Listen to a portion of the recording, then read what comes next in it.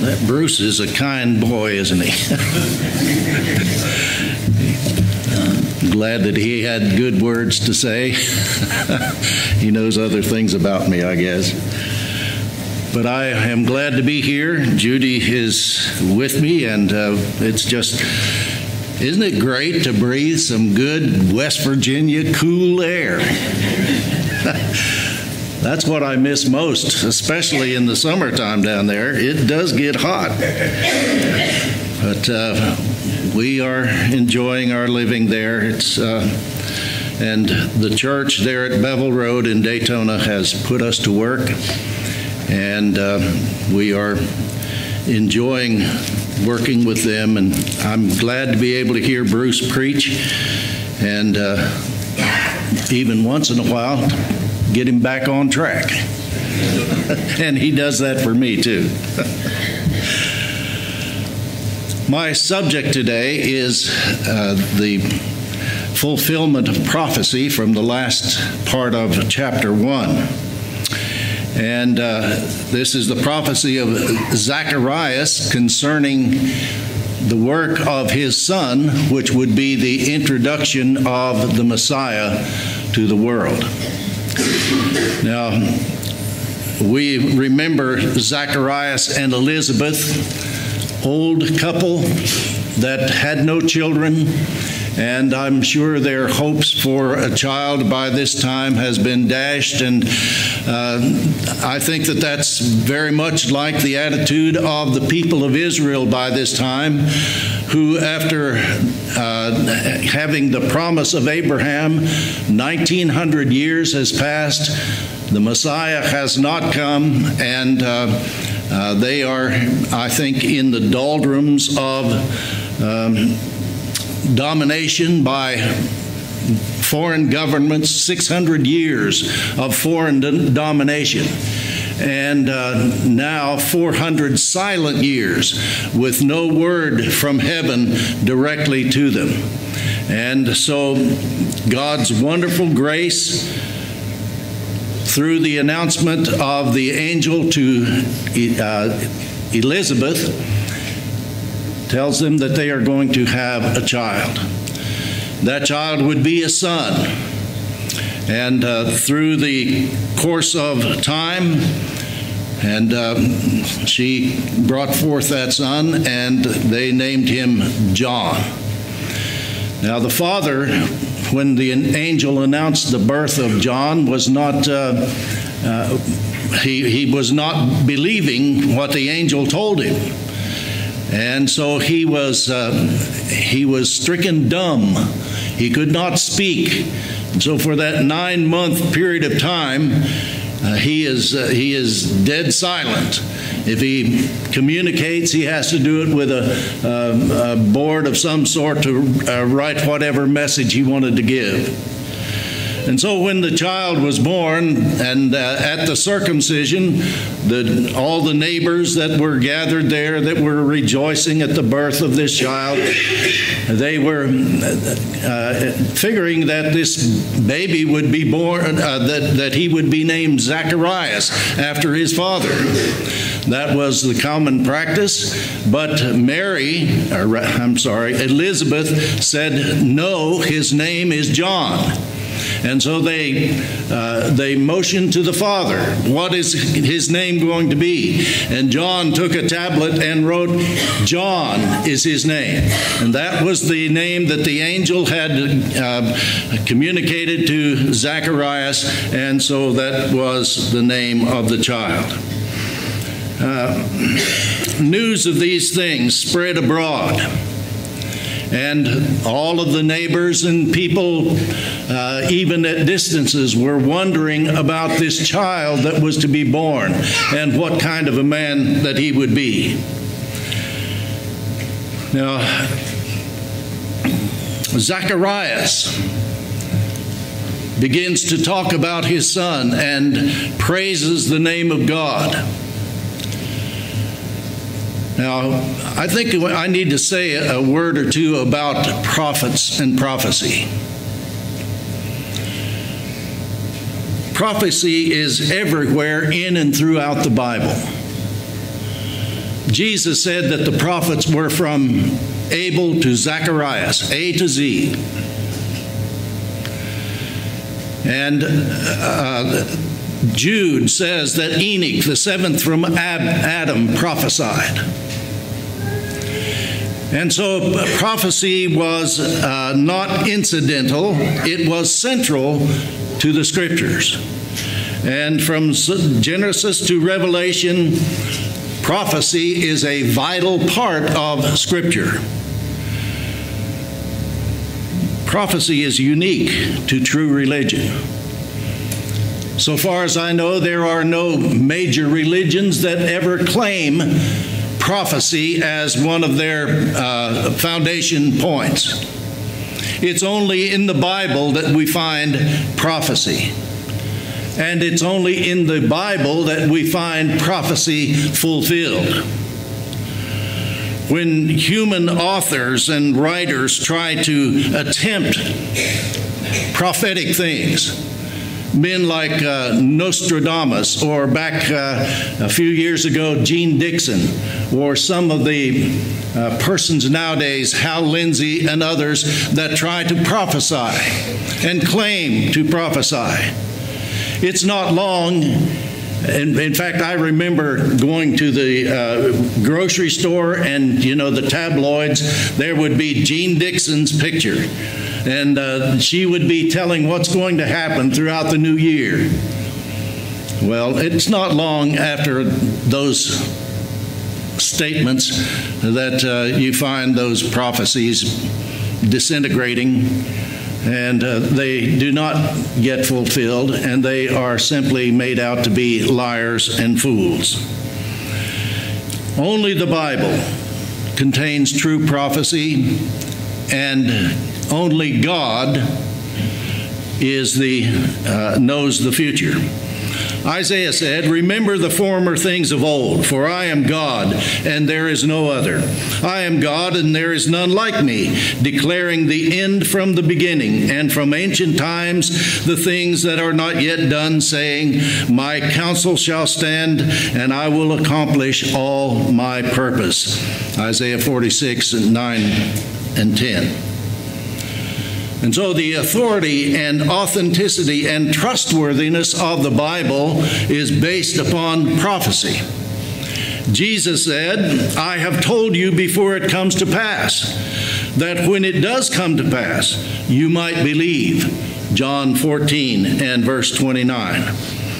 Fulfilled prophecy verifies the truthfulness of the prophet. Moses wrote in Deuteronomy 18 that when a prophet says something in God's name, if it does not come to pass, then he is not a messenger of God, and you do not need to fear him. Prophecy is history written in advance. You'll remember in Daniel chapter 2 the image of the dream of Nebuchadnezzar. And Daniel finally came forward and was the one that could interpret the prophecy. And he said, "The great God has made known to the king what will come to pass after this. The dream is certain and the interpretation is sure." Daniel 2 and verse 45. Skeptics and modernists attack the Bible because of the accuracy of its prophecies. In the book of Daniel, chapter 11, the prophecies are so pinpointed as to historic accuracy that the skeptics say, well, this couldn't be prophetic. The prophet couldn't have seen these things beforehand. Daniel in the 5th century could not have written the things that are taking place in the 2nd century BC. But history has proved Daniel's prophecies to be accurate and very, very true. God, someone has said that whether you believe God can predict the future or not depends on whether you spell God with a capital G. And so those who believe the Bible don't have any trouble accepting the fact that prophecy is from God. The prophets were spokesmen for God. Prophetic activity was because the prophets had messages from God and would, through inspiration, relay that message to the people. Jeremiah said, "The prophet that has a dream, let him tell the dream. The prophet that has my word, let him speak my word faithfully." That's a challenge to every gospel preacher, to every Bible class teacher. Those that have God's word need to teach it and preach it faithfully, or else you're not really being a servant and a messenger for God. God sent warnings by his prophets, rising up early and sending them, according to 2 Chronicles 36 and verse 15. It wasn't that the prophets came on the scene late, but rather that God sent them early, and thus Israel and Judah both would have time to divert their ways or change their ways and come to God in repentance and yet be saved. But they continued on their idolatrous, rebellious path, and so they went into captivity, scattered by the Assyrians. The northern kingdom scattered them among the nations, Hosea chapter 9. And Jeremiah predicted that the southern kingdom of Judah would go into captivity to Babylon for 70 years. And both of these things came true. And so the prophets were the preachers of the Old Testament. And they preached against the sin and the rebellion and the chaos that was being done in the nations of Israel and Judah because of sin. And the future, but in the midst of their preaching on the social issues and the order of the day, there would be that launching out into the future of a prophetic statement concerning the coming kingdom or the Messiah that was to come. And so you have such great statements like Zechariah talking about the fountain of cleansing that would be opened in Jerusalem for sin and iniquity. Chapter 13 and verse 1. You have the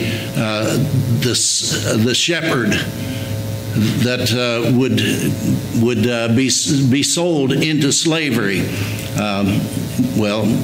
Pointing to Jesus in the statement or the betrayal of Judas, and he was sold for 30 pieces of silver. When the Messiah came, wrongs would be righted, sins would be forgiven, and men would seek the Lord. And so of such a time as this, Zacharias prophesies. I'll read from our text.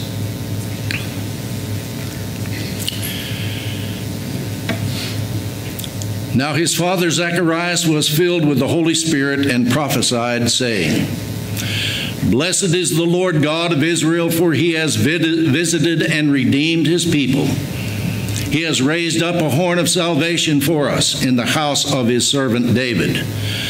As he spoke by the mouth of his holy prophets,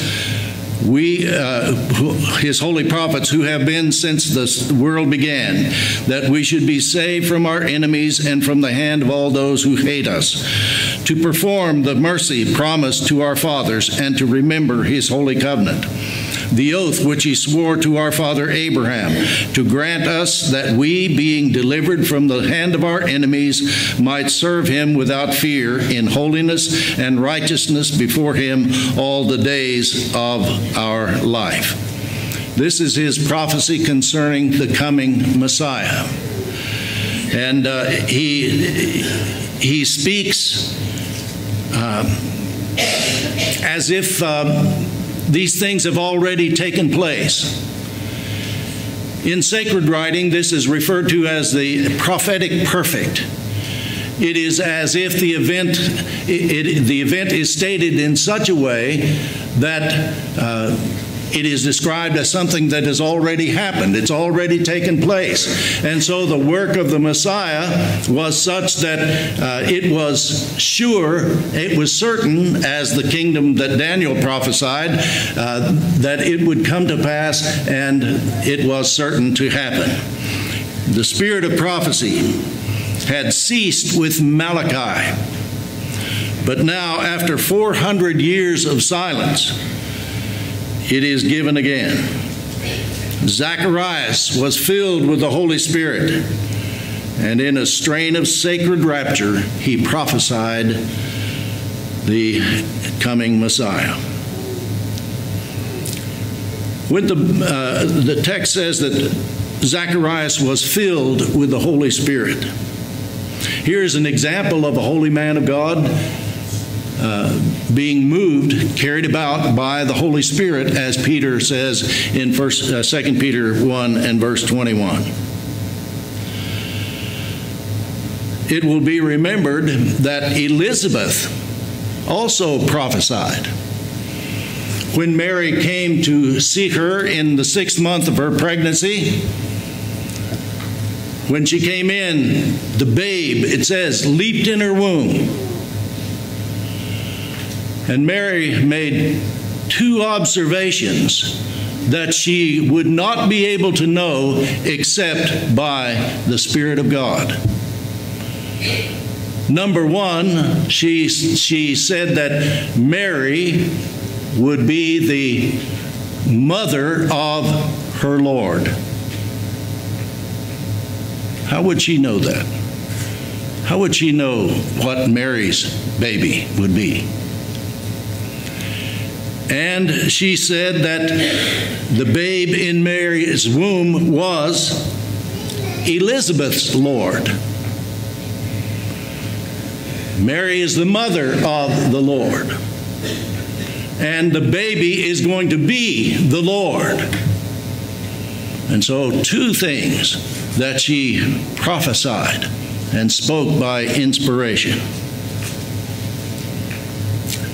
Being filled with the Spirit does not mean that a person is always under divine influence.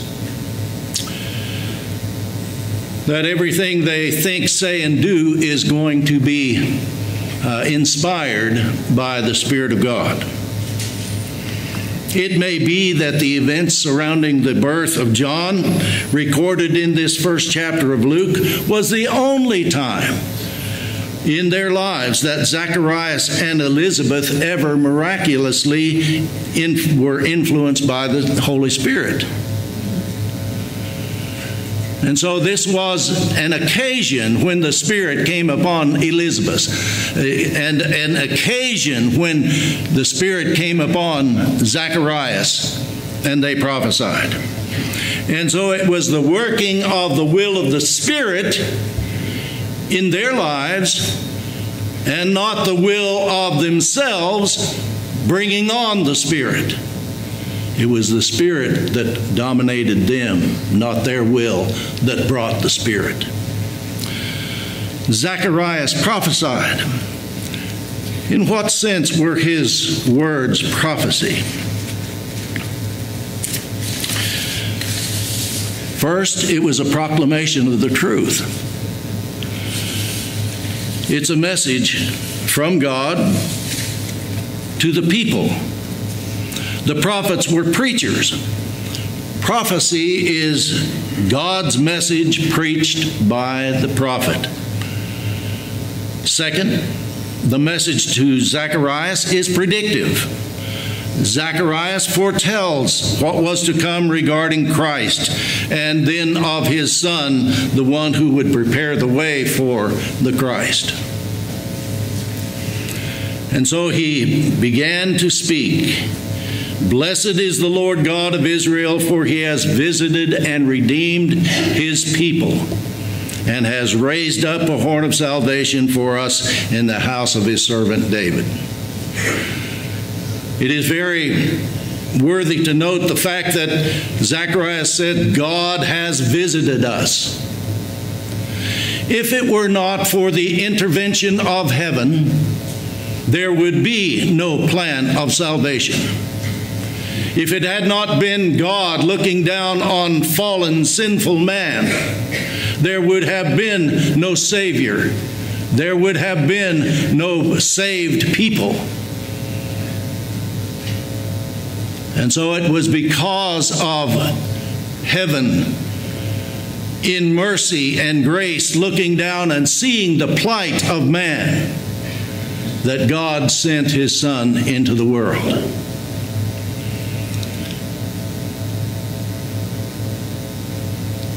Luke records, the God of Israel has visited us. And so we spell it G-R-A-C-E in capital letters with an exclamation point. That's God's grace. He has raised up a horn of salvation for us in the house of his servant David. Word horn here is a metonymy for strength and power, and it's used in that way in several passages in the Old Testament. And so the horn here that is raised up is referring to Christ. Bullinger's Figures of Speech book says this refers to Christ as being strong and powerful and able to procure and bring salvation. The horn of salvation. Zechariah speaks of the holy prophets that have been since the world began. And as we have pointed out before, prophecy is continuous throughout the Bible. The testimony of Jesus is the spirit of prophecy, Revelation 19 and verse 10. And so from Genesis to Malachi, and then from Matthew to Revelation, we have the spirit of prophecy. As far as the Old Testament is concerned, Jesus said, the law and the Psalms and the prophets spoke of me.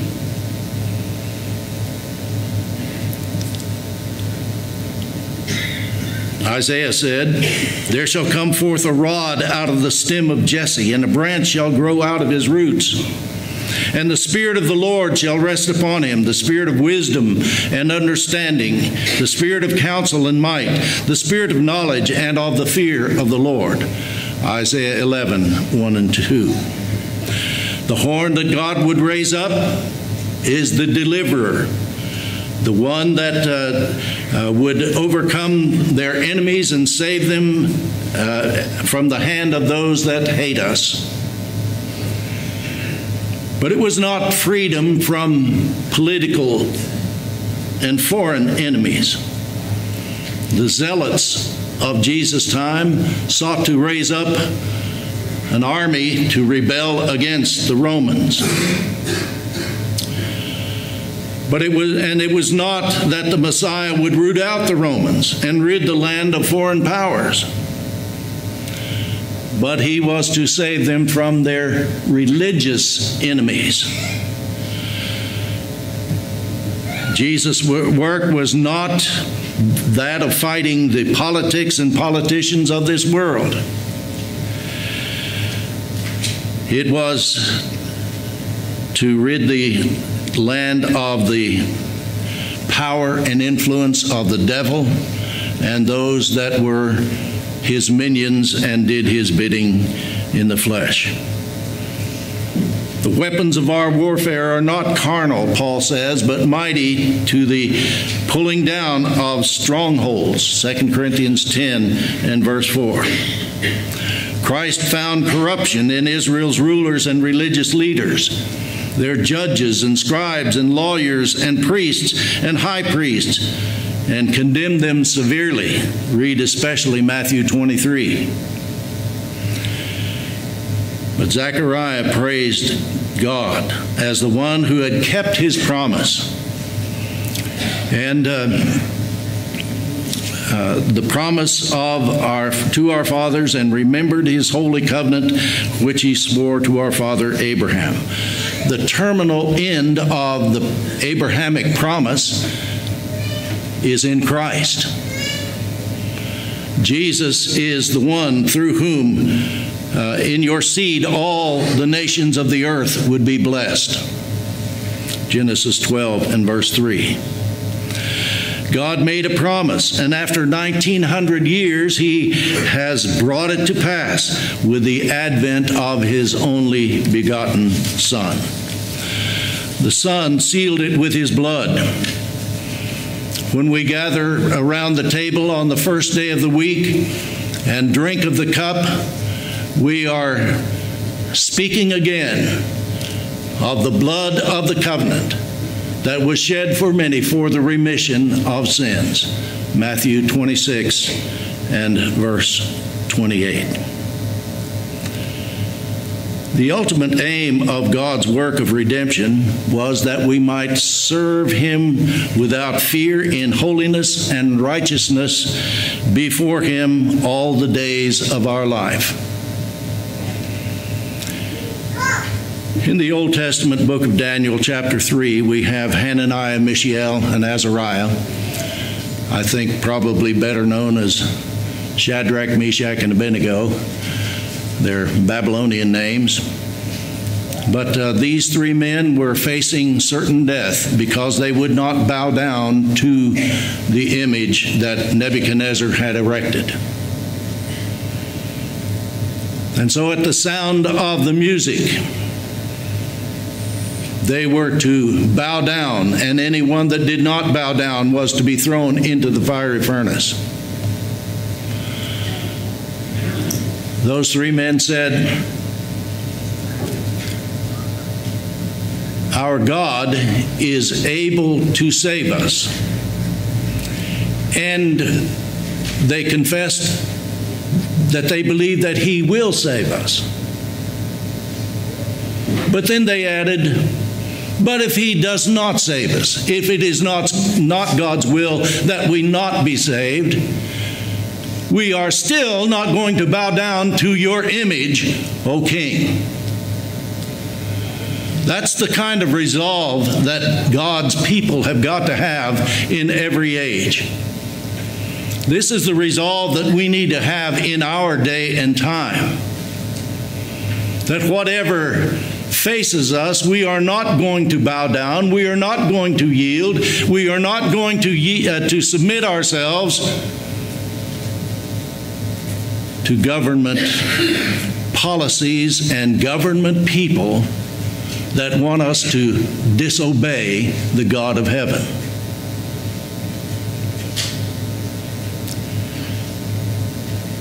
Stephen and Paul and Peter and all the apostles served without fear. They believed, "The Lord is my helper, I will not fear. What can man do unto me?" Hebrews 13 and verse 6. Holiness and righteousness characterize those who have submitted in humble obedience to the Lord Christ. Peter said, "You are a chosen race," New King James, "a royal priesthood, a holy nation, his own special people, that you may proclaim the praises of him who called you out of darkness into his marvelous light, who once were not a people, but now the people of God, who had not obtained mercy, but now you have obtained mercy." And I hope that all of my students recognize that that is from Hosea chapter 1 and 2. You were not a people, but now you are the people of God. Zechariah's prophecy then concludes with the role of his son John.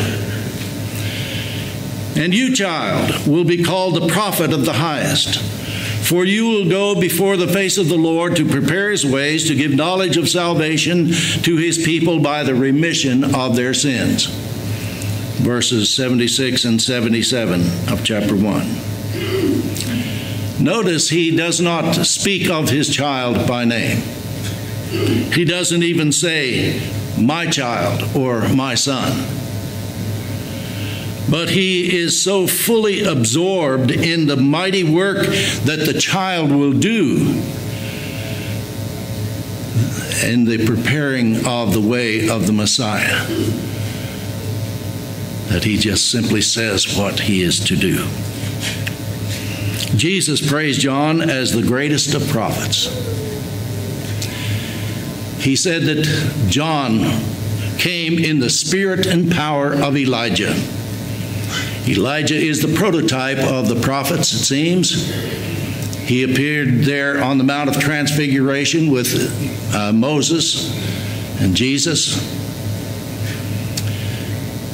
And so John was raised in the desert area and lived off of the land and ate locusts and wild honey.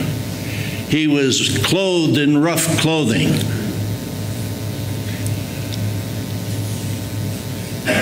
His work was the subject of the prophets of old.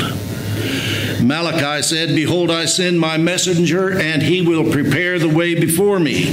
And the Lord whom you seek will suddenly come to his temple, even the messenger of the covenant, in whom you delight.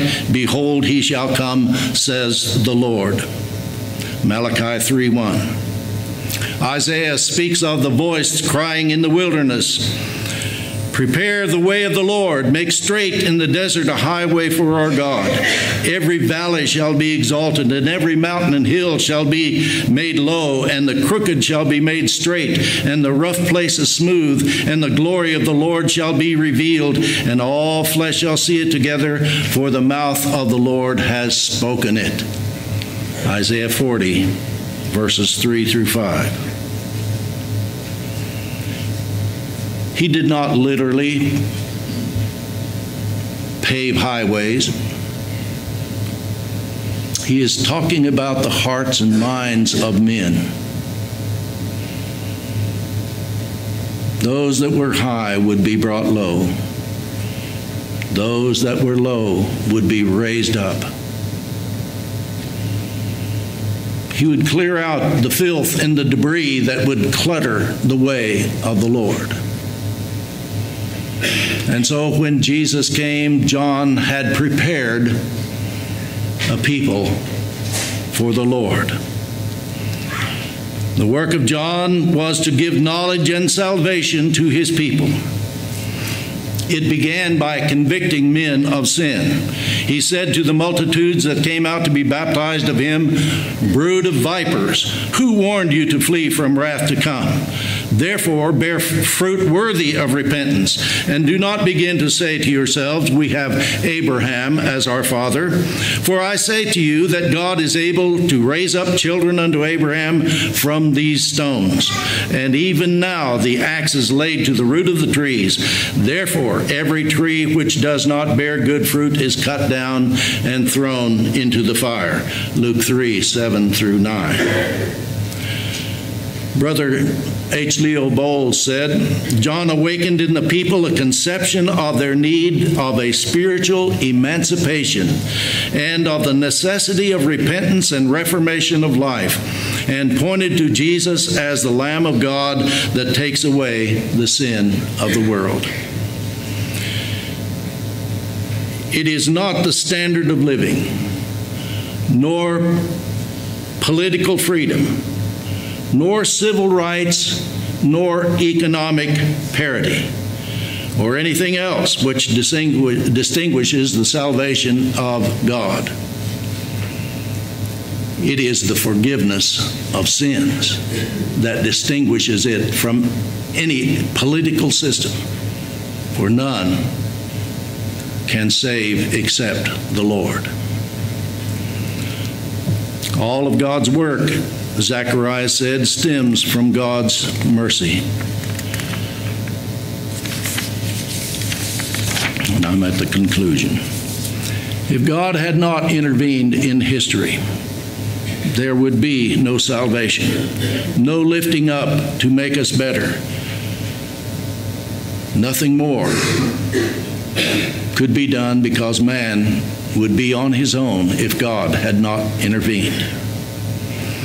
Man is incapable of being better and finding salvation without God's help. Jeremiah said, "It is not in man that walketh to direct his own steps." Jeremiah 10 and verse 23. Zechariah spoke of Christ as the dayspring from on high. Peter also speaks of the dayspring. He says, "We also have the prophetic word made more sure, which you do well to heed, as a light that shines in a dark place until the day dawns and the morning star arises in your hearts." 2 Peter 1 and verse 19. Jesus spoke of himself as the light of the world. "He who follows me shall not walk in darkness, but have the light of life." John 8 and verse 12. And finally, Zechariah said the work of the Messiah and the work of John was to guide us into the way of peace. There is a phrase used by the prophets a few times in the Old Testament. Isaiah 2 and verse 4, "Every man shall sit under his vine and under his fig tree." That's simply saying the age of the Messiah will be a time when men can rest in assurance of their salvation and be comforted with the peace of God. I pray that you will find your vine and that you have your fig tree where you can sit and contemplate the goodness of God and the love and mercy and tenderness of his Son. The great prophecy of Zacharias. Thank you.